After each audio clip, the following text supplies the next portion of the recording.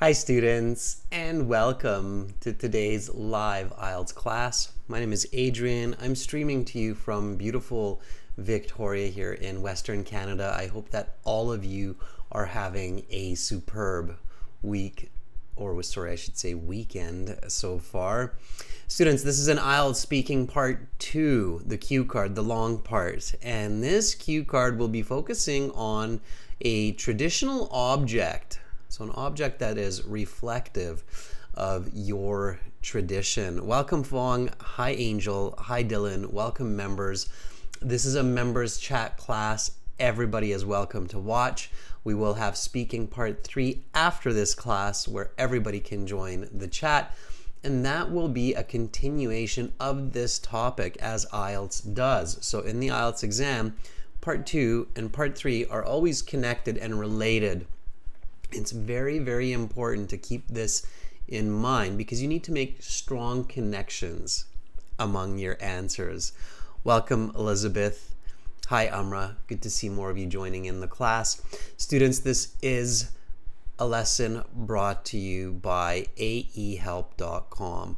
For academic IELTS, visit us there. For general IELTS, check us out at gieltshelp.com. These are the websites that power these live lessons. They contain the materials, the practice exams, the audio materials, the speaking chat interface, and much, much more, which we use every single time in these classes. So if you like these live classes, if you're here in these live classes regularly, make sure to visit us at aehelp.com, this website here, and click that big red button that's just right above my head there.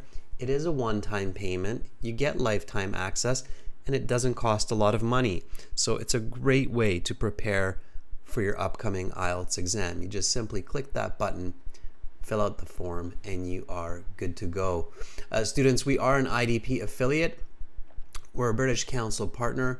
We are an IELTS test registration center. I'm a certified British Council agent, and I hold a degree in psychology. I'm here to help you succeed. Click that button. We've got a new discount code for you from the video we just released on our YouTube channel. The code is PANDA9, hoping to bring a little bit of environmental awareness with that code as well. Welcome, Alexi, our chat moderator. Nice to have you here.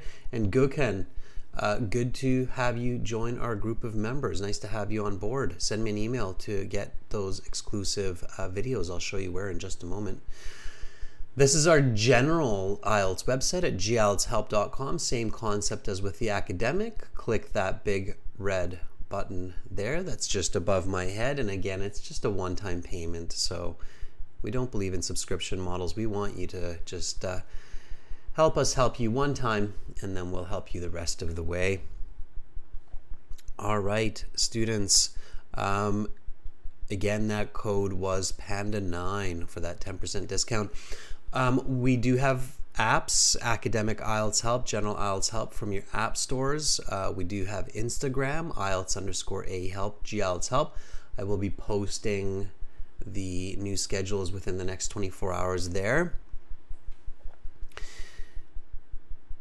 And if you have questions, send me an email, adrian@aehelp.com or admin@aehelp.com. Gokhan, that's where you want to send an email and say, I'm a new member.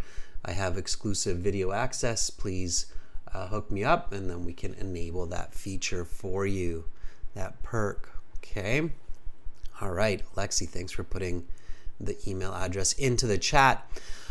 Students, we do have, you can order physical books from us, so well, from Amazon, but our books, and those books are AE Helps Academic IELTS, GE Helps General IELTS. We have 2 exam books for each. There's 6 exams. We're working on another 4 for each exam.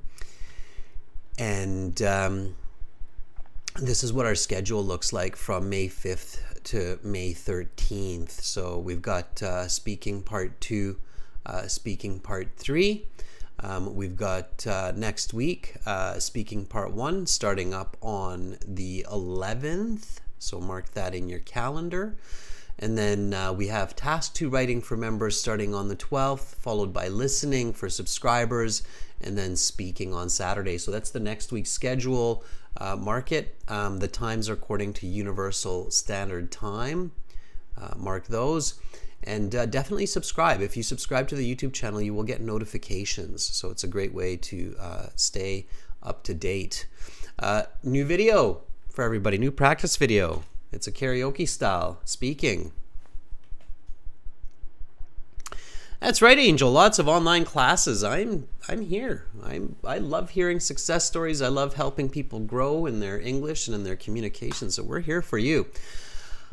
This is our latest video release that our team has put together for you to improve, and the full video will be released on our websites shortly. Let's get into some IELTS speaking part 2, everybody. So here we go. IELTS speaking part 2. You are in your speaking interview. As I've said on multiple occasions, the interview is 12 to 15 minutes. You've got about 5 minutes of part 1. Some questions to get to know you, who you are, where you're from, what you like doing in your free time.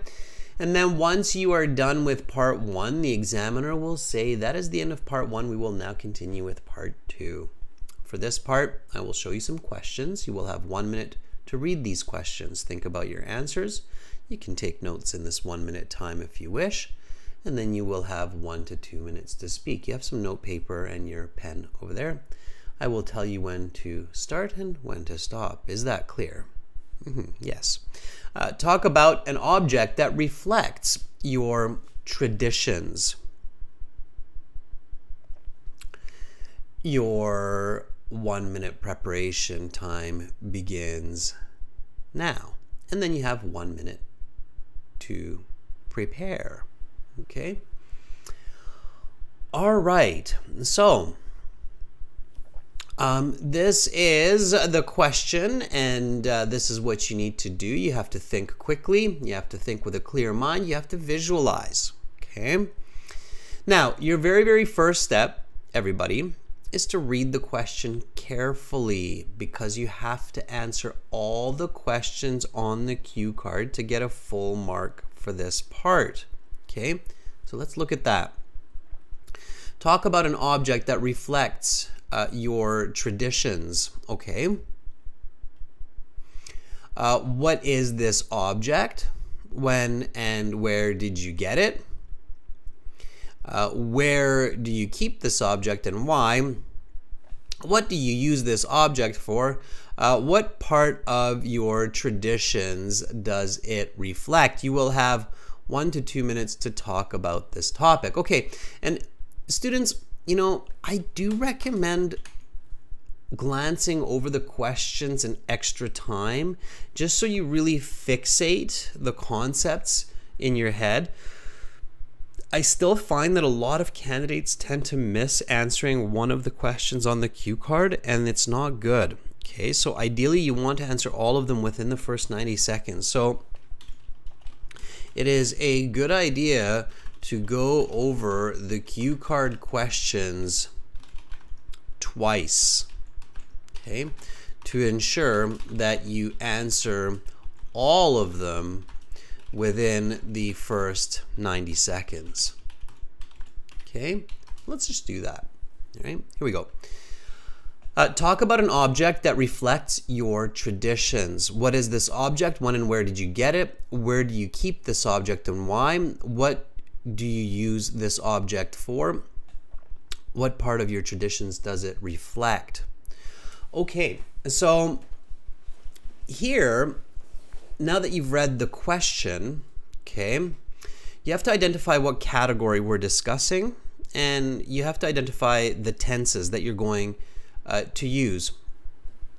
So here, everybody, obviously we're talking about an object, okay? And when we talk about an object, we want to talk about its appearance. What does it look like? Okay. We want to talk about its origin. Where do you get it? Okay. So where can you get this object? We want to talk about its function. So how does it work? Okay, its use. What is it used for? And of course the experience. Okay, in that order. And so first talk about the appearance. Second, talk about the origin. Third, talk about its function. How is it used? Fourth, talk about its application, right? So where do you use it? How do you use it? And then 5, talk about the experience. Okay? All right. That's what you should do. And then also think about the tense. So look at the questions. Of course. So here, the question is saying, talk about an object that reflects your tradition. So Domenico, Fuang, Amra, Chayani, Angel, what do you think? What would be the most common tense in this 1 to 2 minute response? Okay. What do you think would be the most logical here? What tense? Angel says past perfect. I don't know if I agree with that. Domenico says past and present. Domenico, make up your mind. Which one, past or present? Anahita says, I think it's present simple. Angel says present. Fong says present. Yeah, it's the present, right? Because you're talking about an object that generally reflects the traditions of your country, okay? So, absolutely. Okay. So present tense. Because it's generally reflecting. It's an object that has a general truth behind it. Okay, absolutely.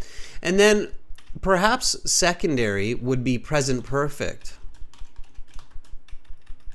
Why? Because present perfect reflects experience and achievement. And there's a very good chance that when you're talking about this object, you're going to discuss how this object represents the experience and the achievement of your national pride, your culture, your belief system, right? So your tense would be present tense and present perfect. Now, students, when you get ready for the IELTS exam, this concept of talking about an object and the tense that you need to use, you definitely want to know this really well, and this should only take you a few moments to figure out. Again, on the website, so this is gieltshelp.com, you join by clicking the big red button, or you can try it for free by clicking the green button, okay? And once you've joined up and you go to your My Student account, okay, so here's that My Student page. I really strongly suggest going to this function here, which is the full online academic course, okay? And when you're there, go to the speaking section, and it's one of these parts here, which will give you an idea of sample dialogues and how to talk about people, places, objects. So when you have that and when you understand that, then that 1 minute preparation time in your part 2 is enough. It's enough time to think about this. Okay, it's an object, so I need the appearance, the origin, the function, the application, the experience. These are my notes. This is how I put it together. The tense here is present tense. This is what I should be focusing on. And then you know that, okay, the next step is to think of a few good ideas. Okay, so next step is think of at least 2 to 3 possible choices for your answer. Okay. All right, so don't just think of one, okay? So, you know, some people might say, hey, flag, the flag represents my culture really well. Yeah, flag could be okay, all right? There's potential there for sure, but don't just go with it. So think of a few other ones. Give me some objects, students. I know you're from different places from around the world, so give me some objects that reflect your nation's traditions. I'll give you some of mine. You can even try to guess if you want, alternatively, of what kinds of objects reflect Canadian culture and Canadian tradition. Okay. Applied physics, the general IELTS speaking, same as the academic. Okay, so the listening and the speaking sections are the same. Fuang says the conical hat. Dylan says the evil eye bead.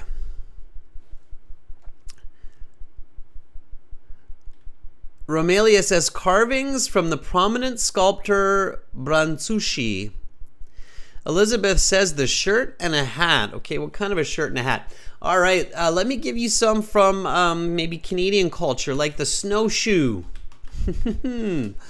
Or how about, I think this is the one I'm going to choose, a bottle of grade A maple syrup. There we go. So the canoe, as I talked about in, was it yesterday's class? I drew a canoe. It was for the reading when we were talking about Angel Falls and the word canoe came up. The canoe is definitely an object of tradition for Canadians. All right, Domenico says the coffee pot and the pasta maker. Amra says the kamancha, a musical instrument in the Azerbaijan culture.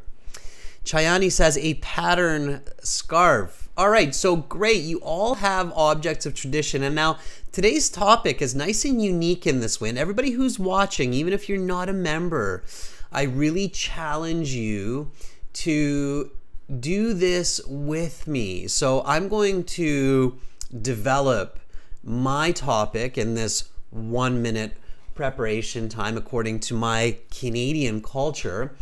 And you can do the same, develop your notes and then go from there. So here I've got a few different thoughts for Canadian culture. Okay, so this is just notes for you to kind of keep this in mind. By the way, for those of you coming to Canada, this is a good lesson to learn so that you can kind of understand a little bit of Canadian culture. Okay. All right. And so, snowshoe, one word. Who knew? All right. I've wore them on multiple occasions, but I've never written the word. There you go. Okay, so I'm going to go with a bottle of maple syrup.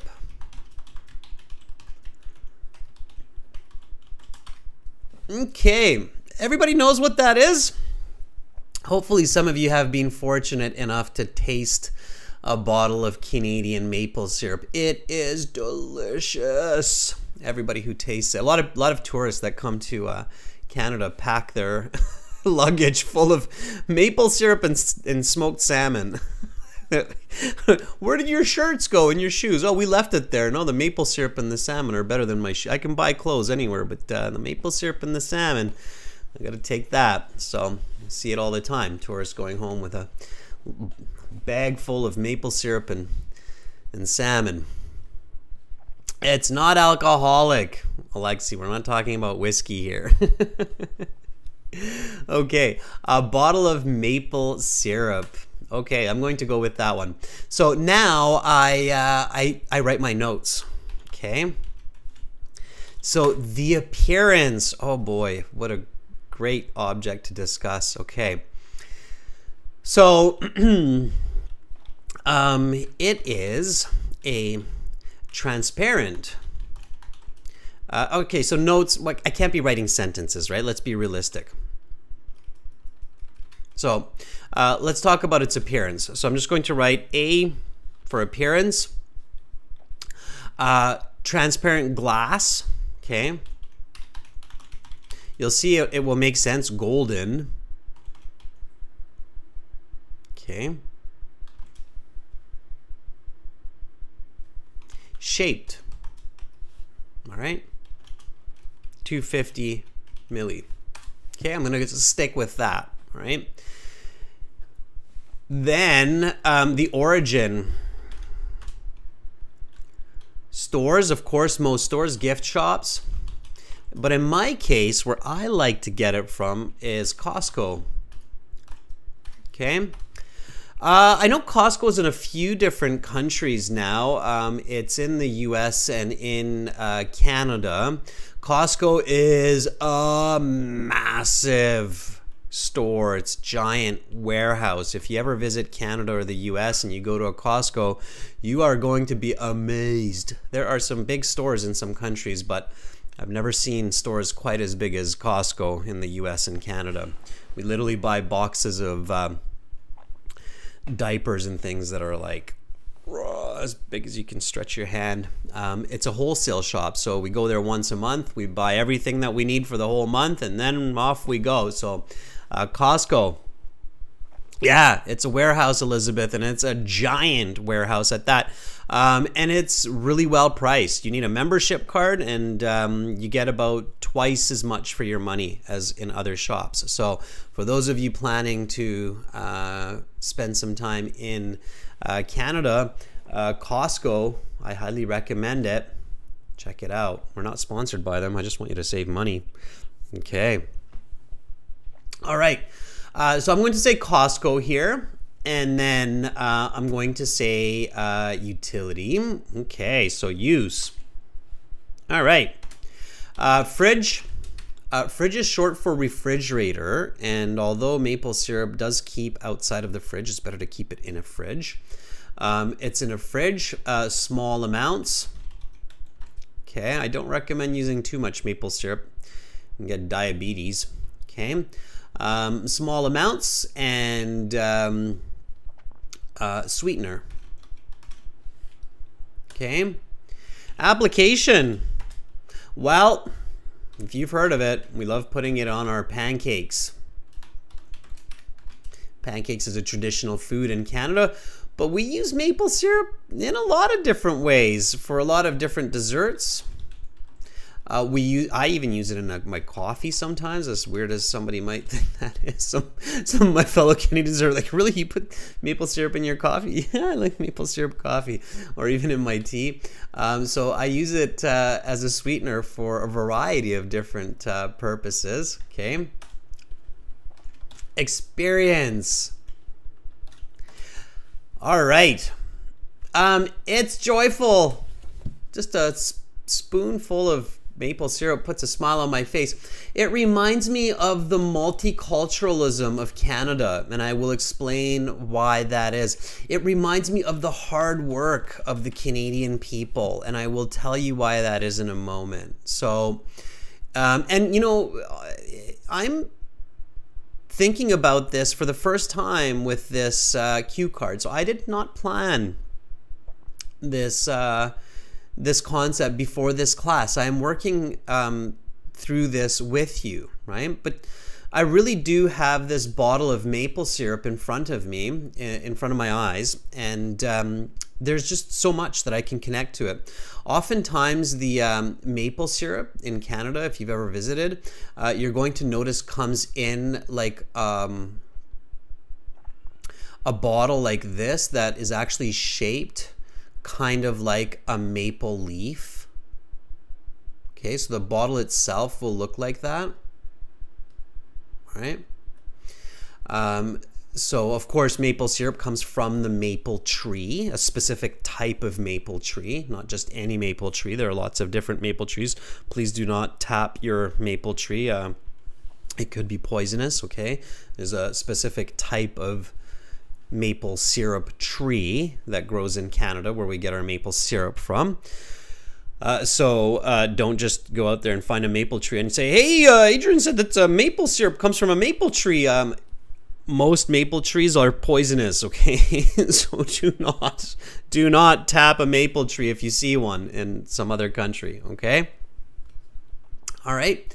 That is it. And then, of course, after I'm done my notes, okay, so notice here, in 1 minute, it's transparent, golden shaped, gift shop, Costco, fridge, small amounts, sweetener, pancake, dessert, coffee, tea, joy, multi, hard work. And that gives me plenty of context to talk for 90 seconds to 2 minutes, okay? Look at that, Fwong and Elizabeth have even put a little maple leaves up on the screen there for us, which is awesome. Okay, so here now, as my last step, as many of you know, I have to get my first sentence ready, okay? So prepare your first sentence before the 1 minute preparation time is up. So you can start quickly and with good accuracy as soon as the examiner tells you to do so. Okay? So as soon as the examiner says, all right, your 1 minute preparation time is up, please begin speaking, you can, boom, off you go. All right? And please don't start by saying there are many objects that reflect traditions of, okay? So don't start with that, all right? The examiner is asking you to talk about one object that you think reflects your tradition. So don't say, well, there are many objects that reflect the traditions, including this, this, this, and this. But the one I'd like to talk about today is, no. Why? Because you're wasting precious time to answer the cue card better and with more detail. Okay, so this is just a reminder. I know some of you are probably getting sick of me reminding you of this because you're like, oh, you say that every time. But every time somebody's like, well, there are lots of objects. Okay, so do not start with, there are lots of traditional objects in Canada, such as, okay, one other logic here, by the way, students, like you saw that at the beginning when I was thinking about, you know, some different objects of tradition. I thought about the flag, snowshoe, bottle of grade A maple syrup, the canoe, hockey stick. So there are, Canada's a young culture, but we certainly have some objects that seem to kind of reflect our traditions. The other logical reason I don't want that is because it's a spoiler. So the examiner for part 3 is going to ask me questions about traditional objects. And I can definitely, you know, talk about the canoe, talk about the snowshoe in part 3. So it's not like those other objects suddenly just disappear and they become useless. They will be useful for part 3. Okay, remember what I said, part 3, part 2, connected, right? So when the examiner in part 3 says, are there any other objects? Yes, absolutely. There are a few. And then, you know, you don't have to go, well, I listed them for you at the beginning of part 2, even though you didn't ask me. So just focus, right? So what you should say,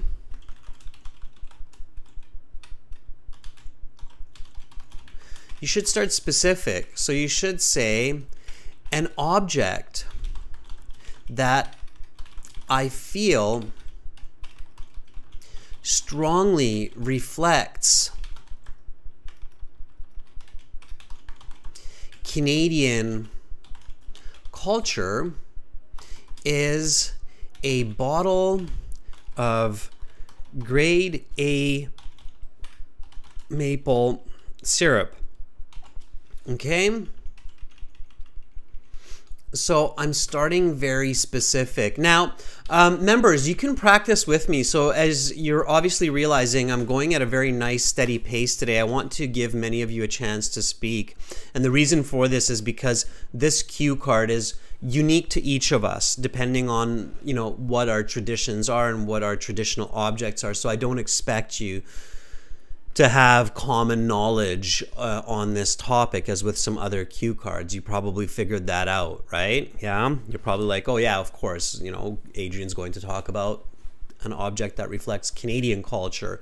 I'm going to talk about one that reflects Indonesian culture or Italian culture or even Sicilian culture for you, Domenico, or Vietnamese culture, right? So it's up to you where you are, where you live, right?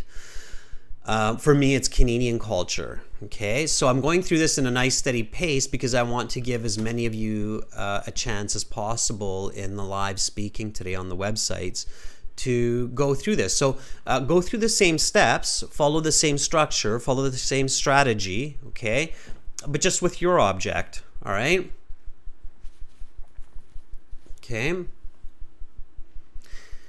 All right. So Angel says the object I would like to tell you about is none other than a bottle of maple syrup. All right, Angel, that's good. Angel, talk about an object that reflects your traditions, okay? And Amra says, Angel, don't use the word I would like to tell you about. Yeah, exactly. So Amra, as you have heard from me and you will hear from expert public speakers, don't just simply tell people what you will talk about. Instead, just talk about it, right? It's better. Anahita says a commodity which represents Afghani customs is the Afghani Gan costume because it is an indicator of our people's self-esteem and innovative talents. Very nice, Anahita. That's a great start. Okay. So this is what Anahita is starting with here. Let me just put that up. Okay. And it's good. All right. This is Anahita's start. Domenico. Very nice. I like it. I'm looking forward to hearing your answers to this. So Domenico Lafauci says, a kind of object that reflects my traditions is none other than the Italian pasta maker, which has been a part of my family since my grandparents' time. Beautiful, Domenico. I love how you use the term none other than the. Excellent. That's really great. Okay. And then you're using some present perfect, which has been a part of my family since. And it's lovely, a lovely way. Okay. All right. Amra has this. I'm really hoping many of you will volunteer and speak today because I would love to hear about these objects. Amra says an object that strongly reflects Azerbaijan culture is a kamancha, the Mugham musical instrument. Lovely. You know what, Amra, at some point today or tomorrow, I'm going to Google that and listen to it. It makes me curious. Lovely. Thank you for sharing. All right, Fuang, I would love to... Oh, there it is. Okay, Fuang, I see it. Okay. Yeah, we need to, this is what we need to be doing in the world today, people, is focusing on the beautiful parts of our culture and how we can work together and share the best of us with each other. Fuang says, an object that reflects my country's traditions is the Áo Dai, which is the iconic dress of Vietnam. And I know what that is, Fuang. Yes, I've seen it. It is beautiful. Absolutely. Okay. Dylan says, look at all this lovely culture from around the world. Dylan says, an item that has a significant place in Turkish culture is an evil eye amulet. Yes, I know what that is. That amulet can be seen in many places around the world. I've seen the evil eye amulet. Yes, very good, Dylan. That would be a good one. It's it has a lot of history and a lot of mythology and interesting facts around it, for sure.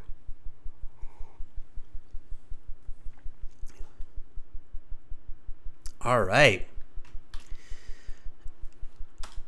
Chayani from Indonesia says, an item that describes my country's tradition is the batik scarf, which has been the vital object of Javanese ancestry.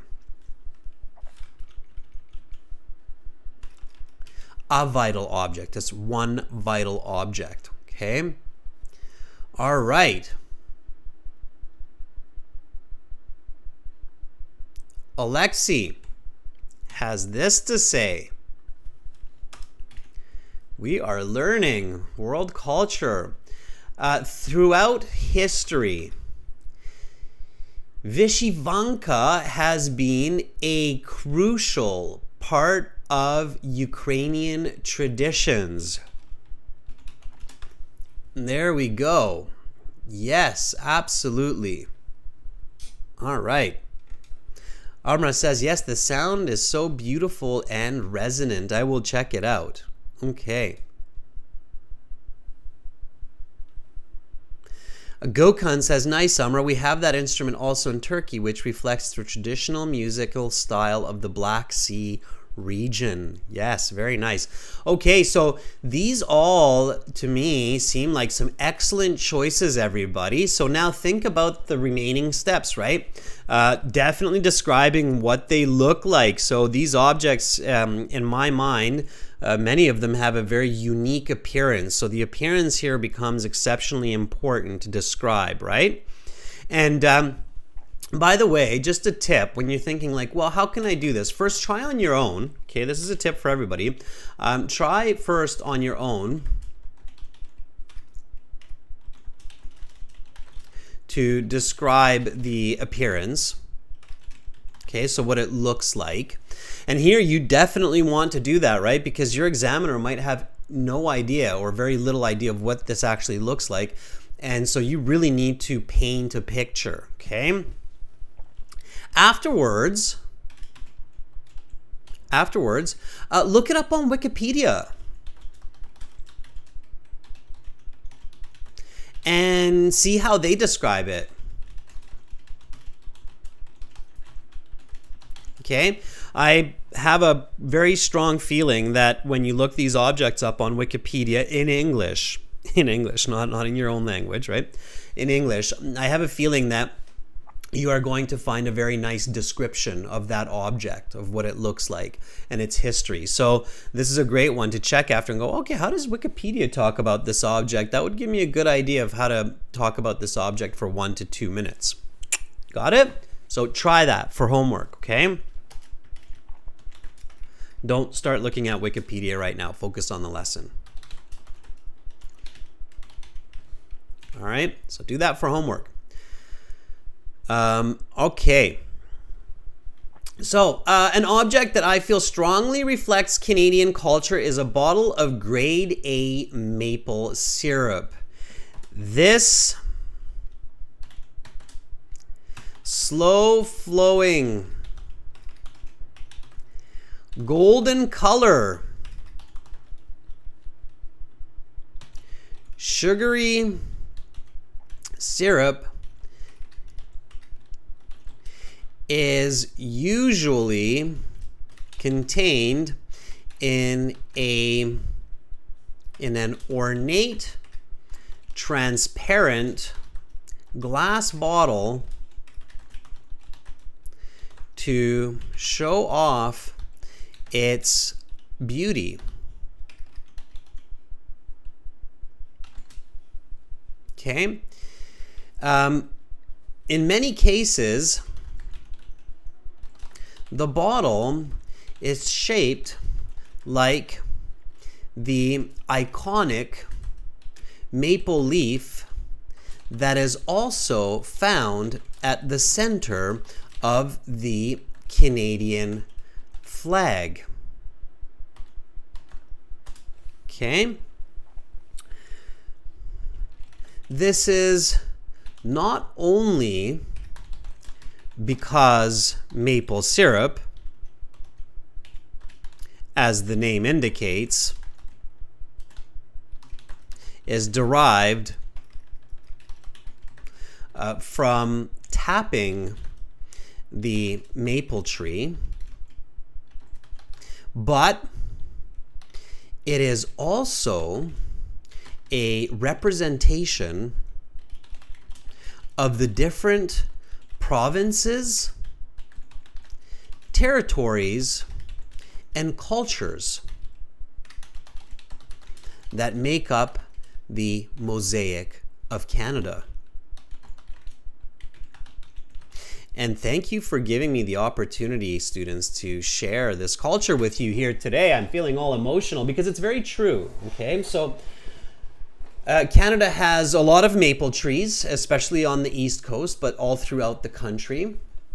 And the maple leaf, the points of the maple leaf originally present the 10 provinces and 2 territories, which are now 3 territories, but originally were 2 territories, of the nation of Canada from the Atlantic to the Pacific Ocean. So joining the 2 oceans together, okay? So a fine bottle of maple syrup can be purchased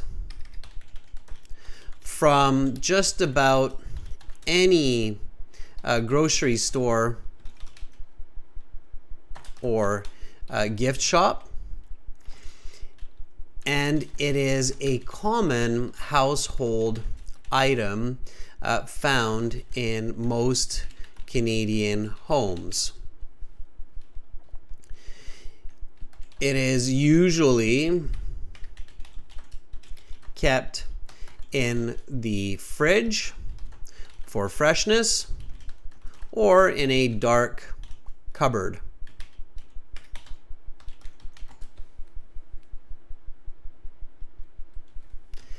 I often buy maple syrup at Costco because they offer the best price, around $20 for a 500 milliliter bottle. Maybe it's 1 liter. I don't know. But anyway, it's not cheap. It's not too expensive either, but definitely not cheap. Okay. Maple syrup represents the sweet and caring nature of Canadians, as well as the history of hard work it took to build the country. Indeed, maple syrup takes a lot of effort to produce. It requires tapping maple trees, collecting large amounts of sugary maple water, and then reducing this into a syrup. In the end, a delicious and unique sweet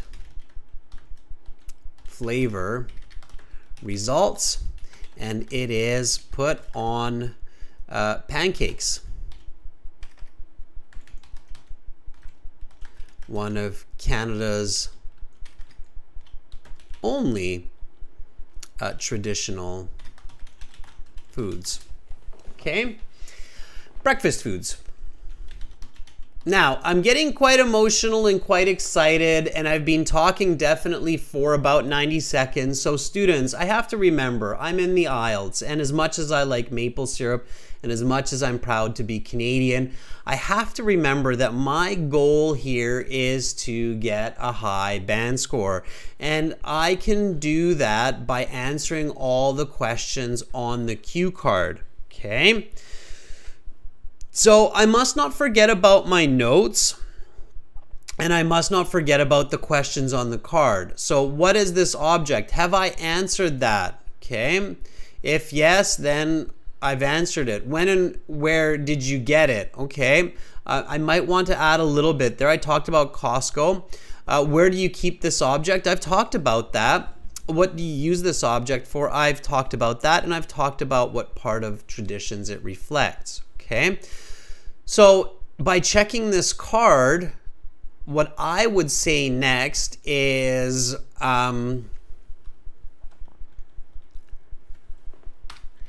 I bought the last bottle about 2 months ago, and I still have some because it should only be used in small amounts, as it is very sweet and concentrated.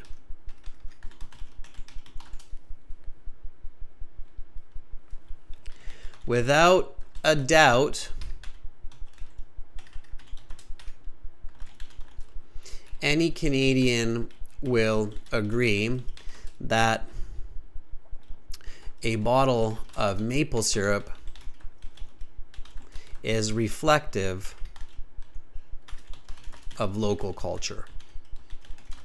Okay? All right, so there's my answer. I'm going to go through this, and everybody, this is a speaking session, so speak, talk with me, repeat me, okay? So the examiner says your 1 minute preparation time is up. Please begin speaking. And so I begin. An object that I feel strongly reflects Canadian culture is a bottle of grade A maple syrup. This slow-flowing, golden-colored sugary syrup is usually contained in an ornate, transparent glass bottle to show off its beauty. In many cases, the bottle is shaped like the iconic maple leaf that is also found at the center of the Canadian flag. This is not only because maple syrup, as the name indicates, is derived from tapping the maple tree, but it is also representation of the different provinces, territories, and cultures that make up the mosaic of Canada. A fine bottle of maple syrup can be purchased from just about any grocery store or gift shop, and it is a common household item found in most Canadian homes. It is usually kept in the fridge for freshness or in a dark cupboard. I often buy maple syrup at Costco because they offer the best price, around $20 for a 500 ml bottle. Maple syrup represents the sweet and caring nature of Canadians, as well as the history of hard work it took to build the country. Indeed, maple syrup takes a lot of effort to produce. It requires tapping maple trees, collecting large amounts of sugary maple water, and then reducing this into a syrup. In the end, a delicious and unique sweet flavor results, and it is put on pancakes, one of Canada's only traditional breakfast foods. I bought the last bottle about 2 months ago, and I still have some because it should only be used in small amounts, as it is very sweet and concentrated.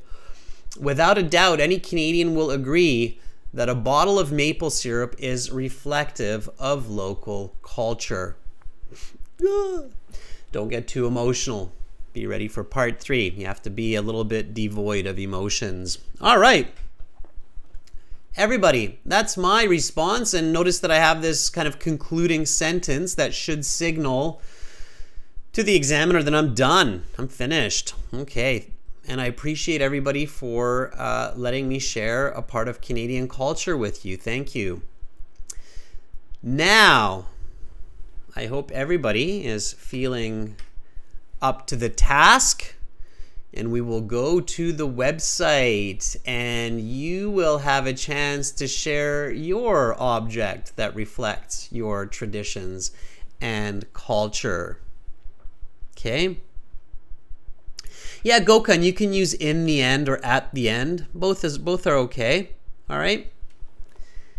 Elizabeth, I'm glad that you enjoyed it. I see that many of you are writing, which is great. I'm seeing some new people writing as well. Baga, Sajie, nice. Okay. Ahmad, nice. Great. Great to see many of you sharing. Okay. So Ahmad, let me just grab a couple of these students before we get into our volunteering session. Okay. So Ahmad says, an object that reflects my village in southeast Sulawesi, which is an origin of the place of the kite. A kite made with an exotic leaf called the kolope. Ahmad, I would love to see that. I'm going to check that out as well. Okay, Bagus has this to say.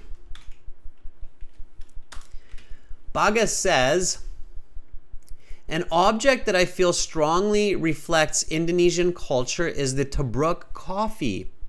This is one of the traditional ways of brewing coffee, whereby the barista pours the water directly after putting it onto the ground coffee beans. Okay, Bagus, good. I made some corrections there. Romelia.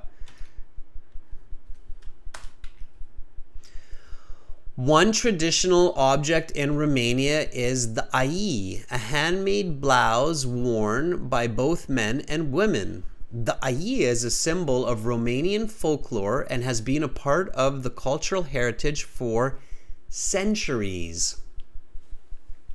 All right. That looks fantastic. Okay, everybody, let's do a bit of volunteering. So this is how you volunteer for speaking, and I'm hoping Alexi can put the instructions into the chat for everybody. Nelly, welcome to our group of members. It's awesome to have you. Alexi has put the instructions in there. That's fantastic. Elizabeth says, sounds good, that coffee. Yes, I'm sure it's way better than my instant coffee that I'm drinking here. Okay, so how do you do this, everyone? Well, you go to our website, aehelp.com. Once you are at the website, aehelp.com, then you log in. Okay, you can create a free account by clicking the green button that's just above my head there, or you can join the premium version by clicking the big red button that's there. Okay, and then once you have stepped into your My Student account, you can click on this big blue button there called Student Partner Speaking. It's just one of the many awesome perks of the website, along with the online course and so forth. And then you accept the terms, you get into the chat, and there are lots of people in here today: Kalwinder, Abdul, Kriti, Thu, Ridham, Krishna, Chayani, Domenico, Amra, and many more. That's awesome. So once you're in here, find me. You will see me in here as Master. Easy to identify, all big letters. And then beside my name, you will see an envelope, and you can click that and then write, I would like to speak, or please let me try. Okay, now I'm looking for members, premium members right off the bat. Just because this is a members chat class, but remember everybody, part 3 is coming up soon, and then everybody will be able to join in. So let's do this. Lots of volunteers, lots of people wanting to share their objects of cultural tradition. Amra, I think many of us are dying to find out more about this instrument. So let's start with you today. Are you ready? Okay. Nelly, if you're there, volunteer. I would love to hear your voice through the speaking chat. Follow the instructions, Nelly, that Alexi put in there. Okay.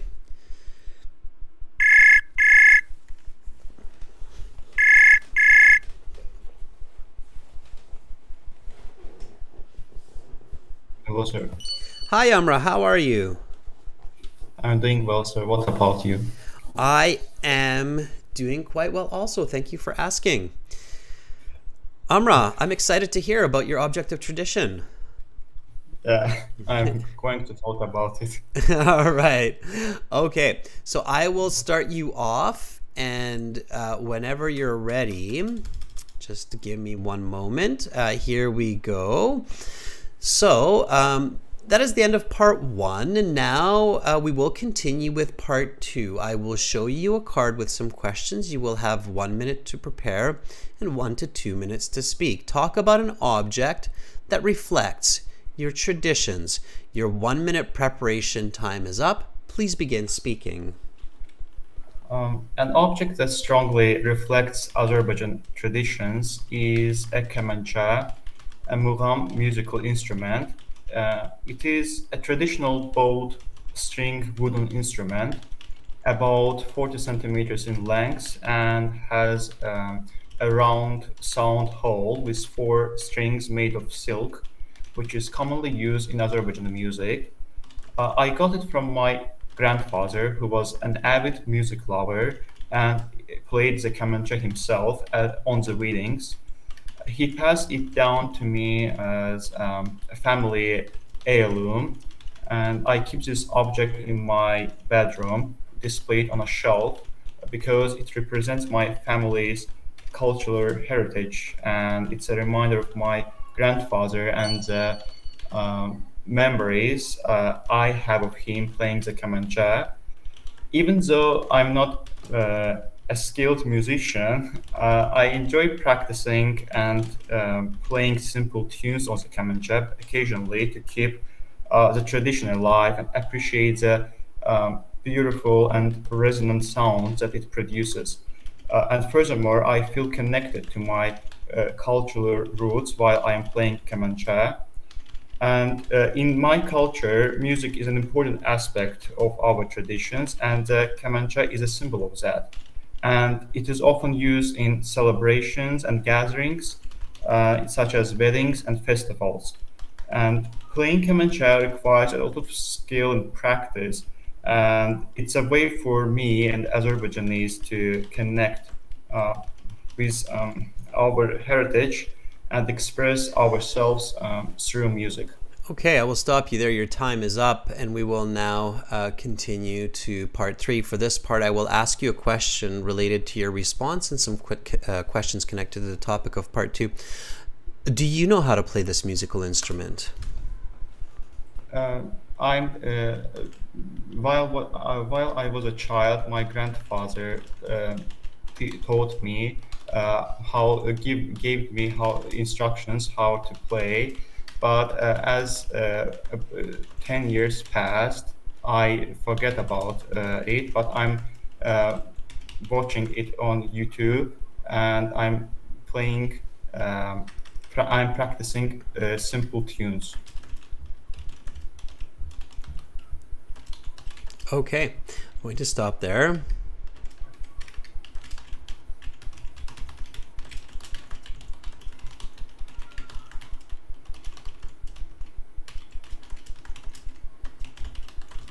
Okay, I'm just making a couple of corrections. All right, Amra.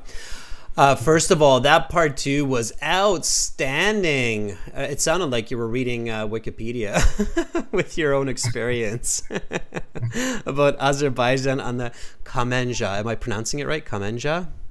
Yes, kamancha. Kamanja. Okay. I'm guessing the spelling is Kamanja, like that. Okay. All right. So it's a string instrument. Great. and it's a bow string instrument, and the bow is silk. Interesting. It's not horsehair Yeah. or some other. Okay. And it's commonly used. Very nice. You said, I got it from my grandfather. He passed it down to me as a family heirloom. Yeah, very good word. Heirloom means that you are the heir to that object. Okay. Yeah. When we are the heir to an object, then, and we get it, then what's the word? What's the verb that we use in that case? Like if I get a ring from my grandfather, then what's the verb? I something that ring. Um, I Starts with an in. In. inherited. Yeah, that's right. So you inherited this instrument. Now, pass it down is the actual idiomatic expression or phrasal verb, which means to inherit. Okay. All right. So you use that instead, which is absolutely okay. All right. Just giving you a bit more instruction here. Now, Amra, band score wise, yeah, that would be easily a band 8 to 9, depending on the examiner. But I would be scoring you up in the 8.5 to 9 for sure. Okay. For the part 2 response. The part 2 response was very well detailed. You had really clear information, a lot of good use of adverbs and adjectives, adverbial clauses to define and reflect this. I can almost hear the music of the instrument when you said it. So that's great. May I ask, do you actually have this object? Like, is this an object you truly possess? Yeah, yeah, of course. My grandfather, unfortunately, he passed he passed away about 10 years ago, and since then I keep this object in a safe place. And whenever I enter the room, I keep an eye on this object and make sure that everything is okay with this object. Right. So it's so okay. So yeah, I could feel that this was something that you're speaking from the heart and from the truth of this object. So great. Yeah. So this object, if this question were to come up on your IELTS exam, this would be a very good one for you. Okay. So playing the object. So that was a little bit more awkward. That response was a little bit lower. It was a little bit more confusing. It was unclear. Be ready, everybody, for that follow-up question. Okay. The examiner's thinking about, how to follow it up, especially if you do a really good job in part 2. The IELTS examiner will certainly ask you some interesting question related to your response. Okay. So just repeat this after me, Amra. While I was a child, my grandfather taught me to play, but as the years passed, I have forgot much. Nevertheless, I've been self-teaching through YouTube, and I'm enjoying this hobby. While I was a child, my grandfather taught me, but as the years passed, I forgot how to play it. But these days, nevertheless, I do self teaching on YouTube, and Let's practice a bit of present perfect here. So, nevertheless, I have been self-teaching through YouTube, and I have been enjoying this hobby very much. nevertheless I have been teaching through YouTube, and I'm practicing and I'm practicing it to play. One more time, Amra. Nevertheless, I have been self-teaching through YouTube, and I have been enjoying this hobby very much. Nevertheless, I have been self-teaching through YouTube, and I have been loving this. I'm Hobby sorry, I very forgot much. the last. This hobby very much. Okay, good. Yeah, so that present perfect. All right, Amra, good. Practice for those follow-up questions. So when you're doing that part 2, try to think about, what kind of follow-up questions might come afterwards, and then really practice that. If you're practicing with some of the other students as you do with Anahita or with somebody else through the website, then make sure to practice these follow-up questions with each other, okay? Okay, sir. All right. Good job, Amra, and I would love to hear you play that instrument for us one of these days, okay? Yeah. All right. Thanks a lot. Bye, Amra. Goodbye. I almost asked Amra to play it for us if he had it there beside him, but anyway, okay. Let's take another one of our members here. Let's hear about the scarf. Chayani, are you ready? Okay, we've got definitely time to listen to a few of these traditional objects. So, and learn a bit about global culture. What a lovely class, right? We're learning English, we're learning for IELTS, and we're learning international culture. That's awesome. Amra, thumbs up, absolutely. Okay.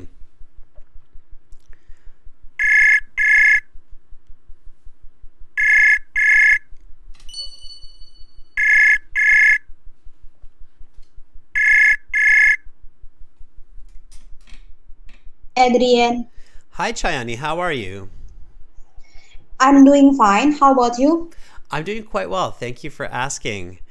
All right, Chayani, I'm looking forward to learning a bit about Indonesian culture and about, I'm guessing you're going to talk about this scarf, if I'm not mistaken. Yes, I am. Okay. All right, so I will start you off. Here we go. So, talk about an object that reflects your traditions. Your 1-minute preparation time is up. Please begin speaking. An item that describes my country's tradition is batik scarf, which has been a vital object of Indonesian and Japanese ancestry. This silk scarf usually presents the ornament of flowers and doodles with around 120 centimeter length that made the appearances look unique. In fact, the pattern not only appears in scarf, but also emerged in Indonesian school student and employees uniform. Uh, Originally, my batik scarf is from my late grandmother after I was born in 2003. And it is also a piece of cake that batik scarf can be bought from traditional market and batik retail shop. I have been experienced bought a piece of the batik scarf in the Indonesian traditional scarves, and I bargained around 150,000 rupiah to 250,000 rupiah. Indeed, some of the fabric are vulnerable of damage. Therefore, I prefer to keep in a box that inside of my wardrobe. It will be the best place to keep in, and there is no a big deal because this is an important object that can present my identity and characteristic as an Indonesian. Furthermore, I use batik scarf when there is a wedding ceremony of my Japanese family, and also for other certain events like graduation and while I'm performing traditional dance. Without looking further, any Indonesian folks that batik scarf is reflective to local culture because batik is the one of the biggest masterpiece that Indonesian people right now should preserve it to avoid the extinction of the batik.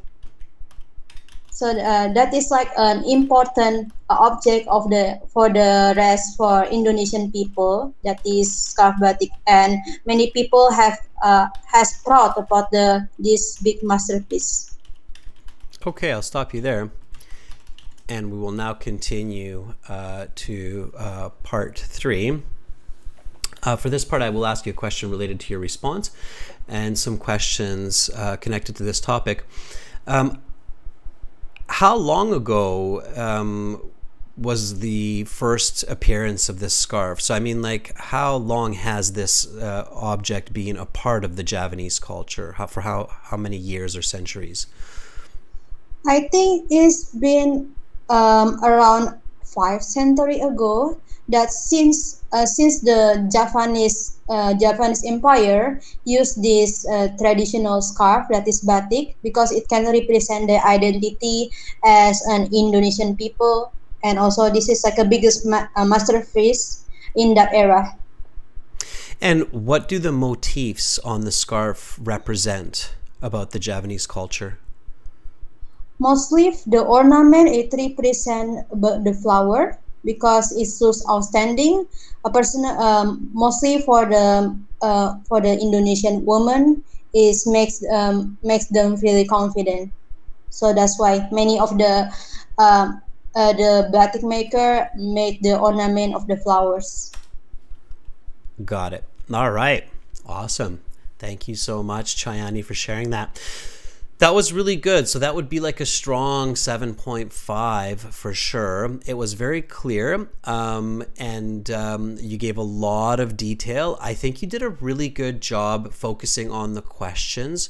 So for instance, you paid attention to this, like, where do you keep this object and why? And I think Amra did a really good job of that as well, by the way, also, which is very, very smart. So students that have been in these classes for longer know that it's really important to answer all parts of the card. So Chayani, very good. What I'd like you to focus on is really kind of changing up the rhythm of how you're speaking. Sometimes I find your speech a little bit redundant in the intonation, so it's like which makes it a little bit challenging to follow, even though it's good English. So try to change it up a bit, like sometimes slow down a bit, sometimes speed up a bit, sometimes emphasize a word. Do you feel what I'm telling you here, to kind of keep the attention, keep the focus of the listener a bit better? Yes, I got what you mean. It's almost like your speech is too rhythmic, like it's too set, and then it's hard to keep up with it near the end of it, even though the sentences are quite good, right? So really practice.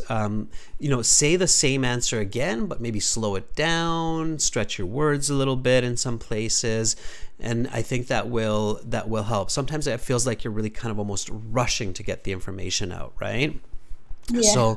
So don't rush to get the information out, okay? Repeat the sentence after me. The beautiful flower motifs on the scarf represent the strength and beauty of the Javanese women. The beautiful motif of the the beautiful flower motif on the scarf is strengthened the. Can you repeat again? Yeah, the flower motifs on the batik scarf represent the beauty and the strength of the Javanese women. The flowers motif on the batik scarf, it represents the strength and the beauty of the Javanese women. Or men too, if the men wear it as well. Yes. Do men wear it also? Yeah, men do wear batik scarf. Okay. Beauty, strength, and maybe even the resilience. I know that flowers often represents resilience as well. Do you know this word, resilience? No, I already know this word from you. Okay, the resilience of the Javanese men and women. Okay. Great. I will definitely have to check out this scarf. It might be a gift that I will consider for my wife at some point. It sounds like it's something she would love to have. So, all right. Thank you so much, Chani, for sharing that with us. And I hope you have an awesome rest of your weekend. Yes. Thank you, Adrian. See you next week. Bye, Chani. All right, that was Chayani. That was really good. Okay, Anahita, I'm just moving along here. We've got time. I want to hear more. Anahita, are you ready? Okay, and practice, everybody. So practice words, write down new words. If resilience is a new word for you, write it down. Thanks for the thumbs up, everybody. That's awesome.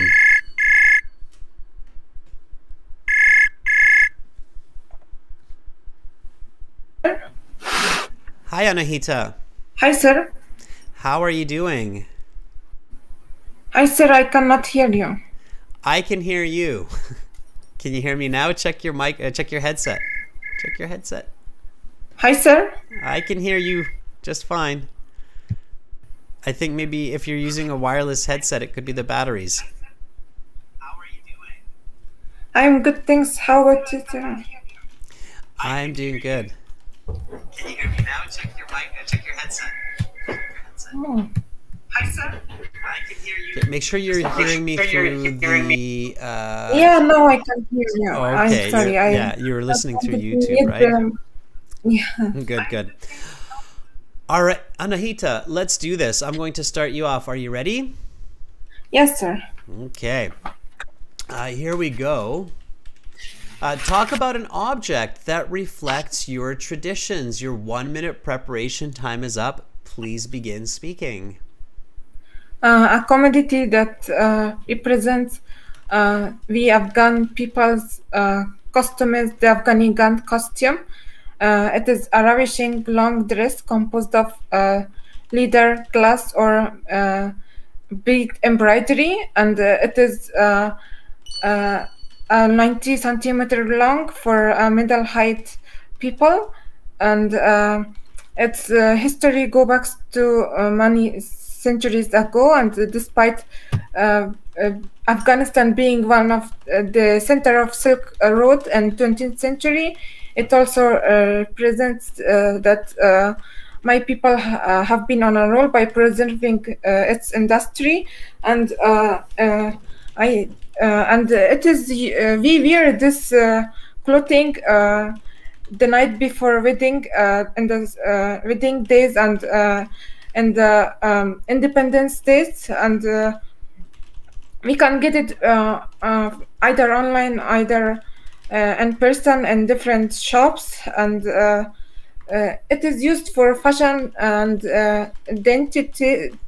daintiness, because Afghans always wants to look attractive, and it reflects the part of our culture that our people are working hard, and despite women hadn't the opportunity to study,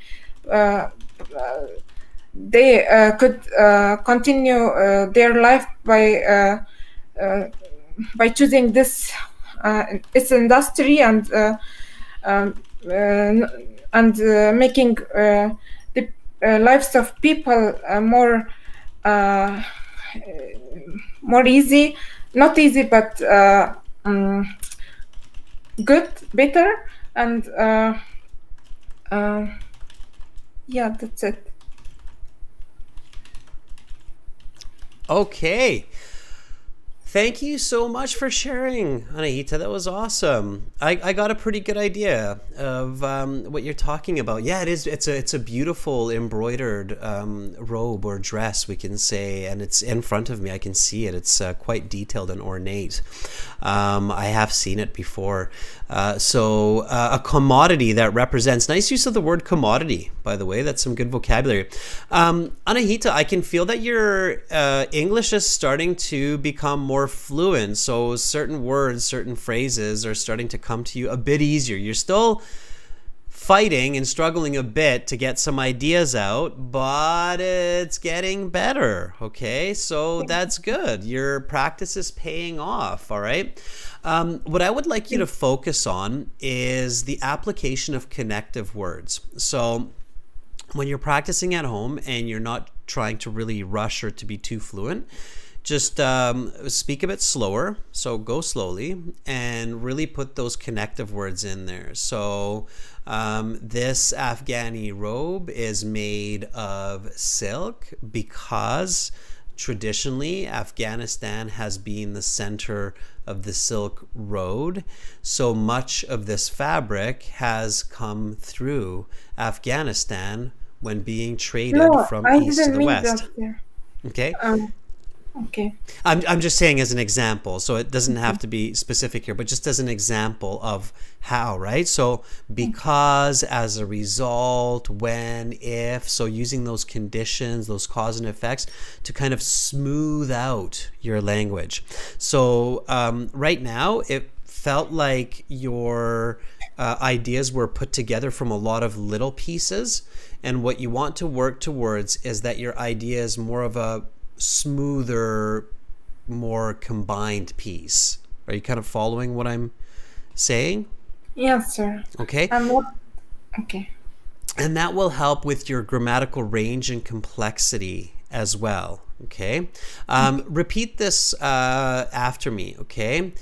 It represents that even though women do not have opportunities to study, they can be prosperous through other creative ways. Can you say it again, sir? Yes, it represents that despite Afghani women do not have opportunities to study, they can be prosperous through other creative ways.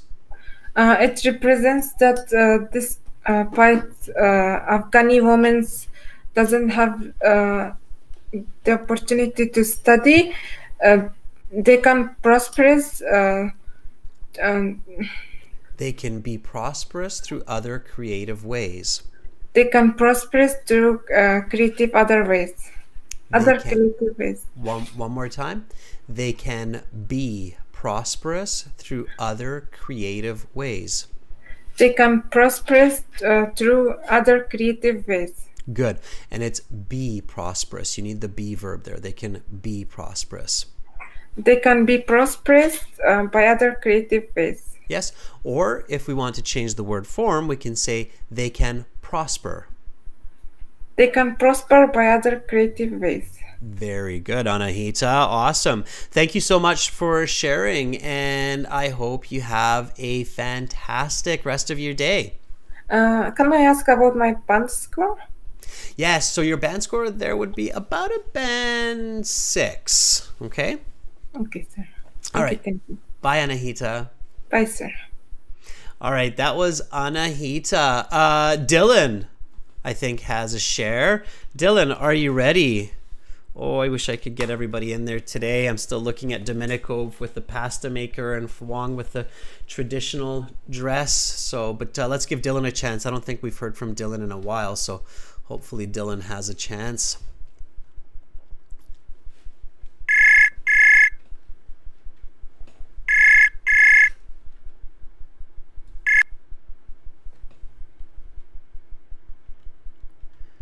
Hi, Hello? Dylan. Hi, how are you? I'm okay, sir. How about you? I am doing quite well. Thank you for asking. Dylan, have you ever had maple syrup? No, I haven't because it's quite expensive here. Right. Yeah, it is. It's pretty expensive. It's even it's expensive in Canada as well. All right. Well, hopefully I will be able to get all of you some maple syrup one of these days. Okay, when I go on a big world tour and visit everybody. Dylan, are you ready to answer this cue card? Yes, I am. All right, let's do it. So talk about an object that reflects your traditions. Your 1-minute preparation time is up. Please begin speaking. An item that has a cultural significance in Turkey is an evil eye amulet, which was bestowed upon me by my late grandmother 8 years ago. It's a round-shaped, glass-made object that is in the size of an apple. It has 3 layers made of navy blue, white, and light blue. In the center of this item, there's a black dot that gives it an eye-like appearance. Evil eye is a phenomenon where an individual experiences an unfortunate event because of the ill wish of others. And it's believed that this talisman has a protective power from the harmful effect of others' malevolent look, like a shield, and has been decorating houses of people that has been living in Anatolian region since the ancient times. And I would say that I'm no exception. I have been keeping this talisman hanged on the door so that no ill wish may affect me. That evil eye amulet is a very special item for me because it does not only represent the cultural heritage of Anatolians, but it also helps me to commemorate the times that I had with my late grandmother, whom I miss greatly. And if I'm going to be lucky enough to have a daughter in the future, I'm going to leave it to her as a family heirloom. Okay, your time is up. I will stop you there. And now we will continue with part 3. For this part, I will ask you a question related to your response and some questions connected to this topic. What kind of material is this evil eye made of? Well, it's usually made from glass, but I heard that it could be made from steel or wood as well.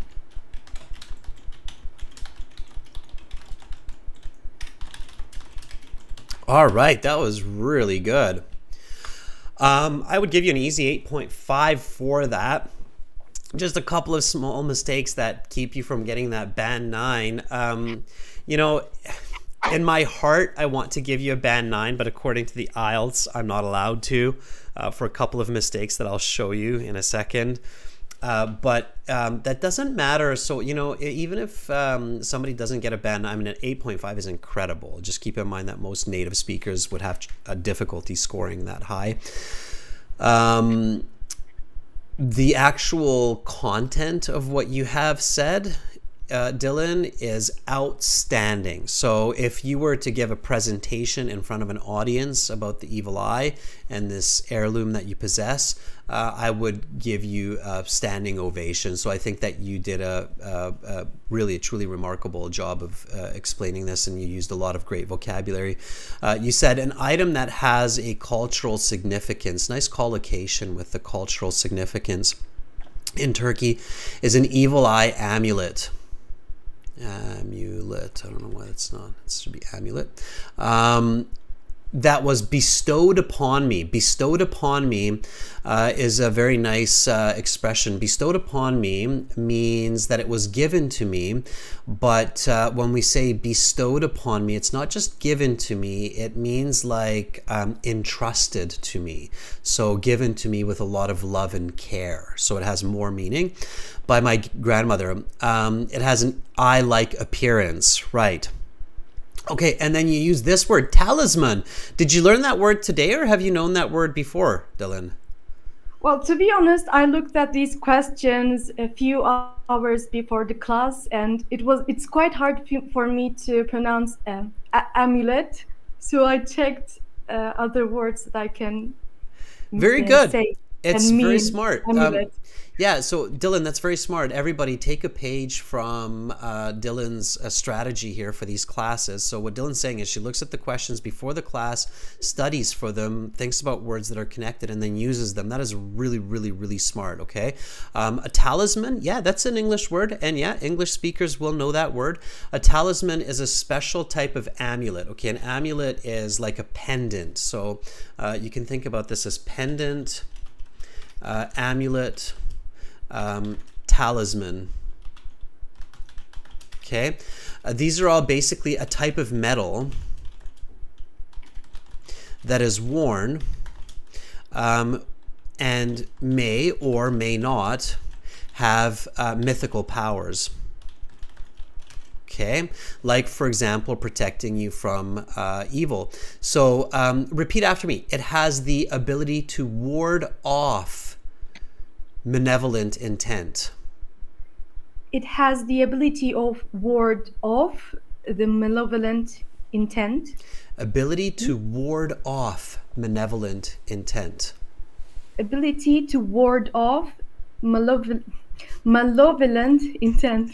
Yeah, there's that movie with who is it? It's that famous. I think it's Angelina Jolie. Maleficent, right? The movie, and that's the malevolent. Yeah, benevolent means good intent. Benevolent. Malevolent means negative intent. Okay, so the opposite is benevolent. Benevolent, good intent. Just repeat after me. Benevolent. Benevolent. Benevolent, yes. And the opposite is malevolent.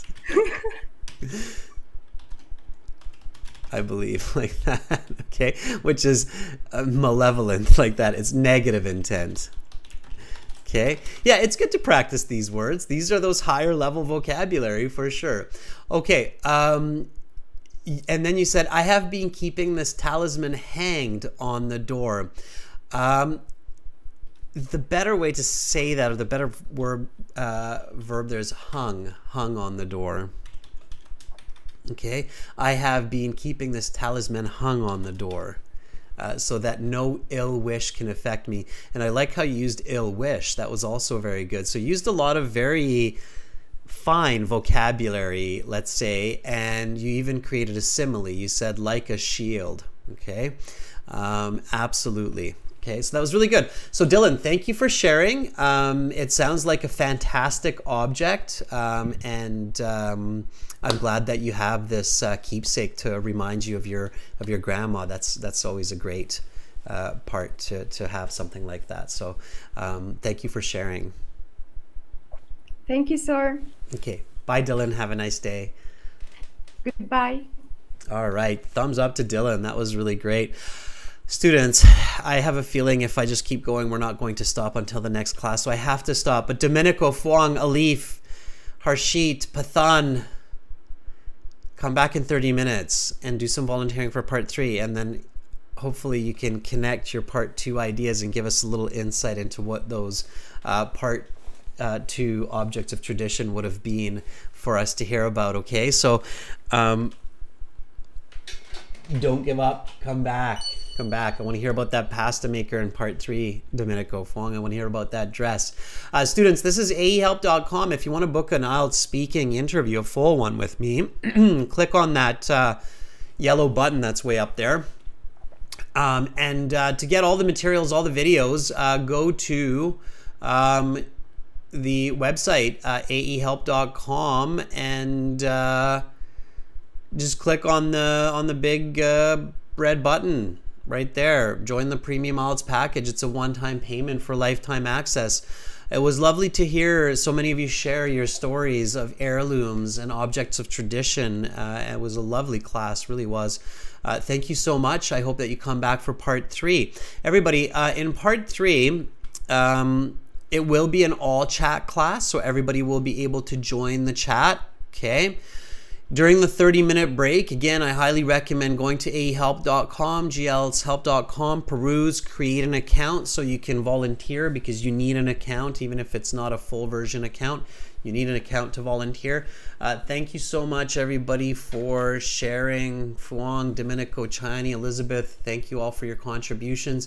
See you in 30 minutes. Much love to all of you, wherever you are. Bye for now. See you soon.